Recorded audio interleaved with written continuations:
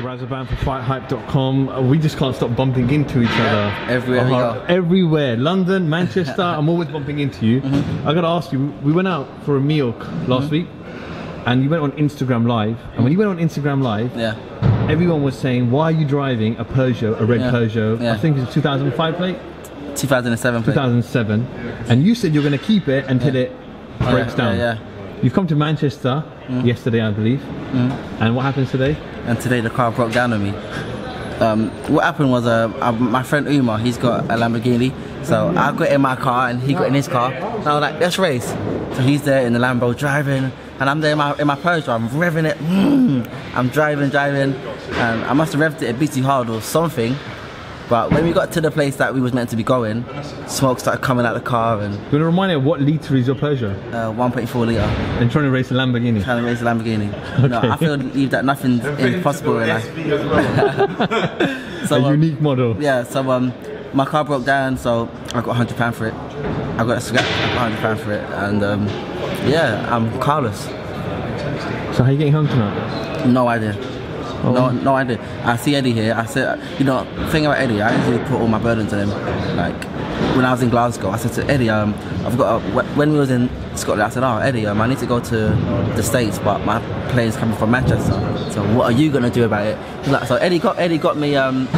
He sorted out my journey from Glasgow to Manchester. So today I came to Eddie. I was like, Ed, like my car broke down. He was like, oh, so how are you gonna get home? I was like, you gonna sort something out? But he didn't offer to. See, I don't know asking him. I'm more like give him, you know, the opportunity to ask me, but he didn't. So I was going through my timeline today on Twitter, and someone put a comment, and you retweeted and said, "Who has triggered Ohara off?" Yeah. What happened between you and Carl Frampton? Carl Frampton, I don't like him. I tell you why I don't like him. Because me and Taylor have been going back and forth for quite a while now. Josh Taylor, I've been going back and forth for quite a while now, and I've never spoken to Carl Frampton. I've never had any interaction on Twitter with him or anything. So then he tweeted me one day, Taylor's gonna knock you out when you fight him. So I'm like, okay, cool. So that's how you want to start off. So yesterday he tweeted a picture with him and Taylor after Taylor's win, and I was like, shut your mouth, kind of thing. Just so I'm not in this game to make friends. I don't need any friends. Like you see all these people I'm starting with. Curtis Woodhouse, he tried to tweet me, I called him a bum. Floyd, he's been trying, you know, when I saw Floyd, we got off on the wrong foot. Taylor, I've been calling him a bum. Nurse, he tried to talk some piece of junk. He tried to say something which was complete garbage. Though, you know, I had to give it to him on Twitter. Webby Davis Jr., I've been giving it to him for so long that he doesn't even tweet me no more. He probably blocked me now. Debbie Matthews, you know, one day, how it started off with me and him, someone said to him, why don't you fight Ohara Davies? And I was like, and he was like, who's that? So that's how me and him started off. You know, I started on him, but me and him ended up having a fight, and I stopped him. But I've got no respect for anyone. Literally no respect for anybody. But where has this all come from all of a sudden? Because I don't, it started with Josh Taylor, Derry got involved, and I don't like him. We've just got a list of boxers that I tell you I don't like him. I feel like people don't like me, and because I feel like people don't like me, I'm like, well, I don't like you either. I know that if I got beat in my last fight, it would have been a national celebration for all boxers in the world. Literally, from everyone would have been happy, glad, partying, celebrating. All these boxers that have got beef, like they would have made peace. And it would have been a national celebration, but guess what? I won, and I'm still here talking some trash. You know, after my fight, I was kind of on the low for a few weeks because camp was hard. I was just enjoying life a bit, going out, enjoying myself. But now I'm back in the gym, so I'm back. So all these boxing fans are gonna have to endure with me until they get someone that can beat me. So until they raise someone up that can beat me, I'm gonna keep talking trash, but I don't like any of them because I feel like they don't like me. So I'm not gonna be fake. Like all these other fighters are fake. I'm not fake. I'll say what I want to say on camera. I'll say it to your face. I'll tweet you. We can have like it can go down. So that's just me. I spoke to Eddie Hearn a couple of days ago in Sheffield at the press conference for the announcement of Kell Brook and Errol Spence, he mentioned to me that an offer had been made to TMT's Ashley Theophane to fight Ohara Davies. And he said nothing had yet come back from the money team.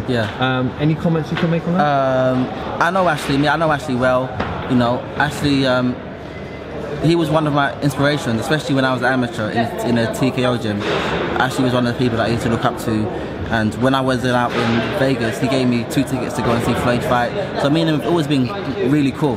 So Ashley's someone that I won't disrespect unless he disrespects me. So me and Ashley are cool, but it's just business. It's just business.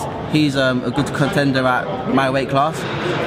I'm ranked above him in each governing body, but I feel like he sees me like taking a step down. I feel like he feels that if he fights me, he'd be taking a step down because he's fought a lot bigger names than I fought. He's been in there with the likes of Adrian Broner, a few other big names that are bigger than me, and I'm a lot younger than him. I'm a prospect on the come up. I feel like he sees me as a step down. I'm not sure how he sees me, but whether they're going to accept the fight, I don't know. It's nothing personal against Ashley. It's just business. Eddie said this fight will sell. I said, Eddie, whatever sells, sell it and pay me. Whatever sells, sell it and pay me. I said, me and Floyd had an argument, so I said, I want to fight anyone that Floyd's got. Floyd hasn't said anything yet, but I think Floyd's secretly advising all of his fighters to keep it out of my path, because he knows that once I get one of them in the ring and I deal with him, he's gonna look like quite dumb. And he would want to maybe want to sign you? Nah, he can't. He can't. He has to apologise first. Floyd has to apologise before anything happens. He needs to apologise to me. But you know, I'm with the best boxing promoter in the game right now. In my opinion, Eddie Hearn. I'm good. I'm happy. He treats me well. I'm just a bit annoyed today that he didn't sort out my transport home. But you know, we're still cool. Ohara Davies, it's what, I think midnight midnight now, sometimes? Going straight home and straight to sleep? I haven't finished sulking yet over my car that's gone. I only got £100 for the car, and I'm like, that car's not worth £100. That car meant a lot to me. So I think I'm probably going to go home now and sulk, and then tomorrow's a new day. Ohara Davies for FightHype.com. We shall catch up with you very, very soon. And safe journeys back home. Perfect. Ohara Davies for FightHype.com. Thank you very much. Thank you.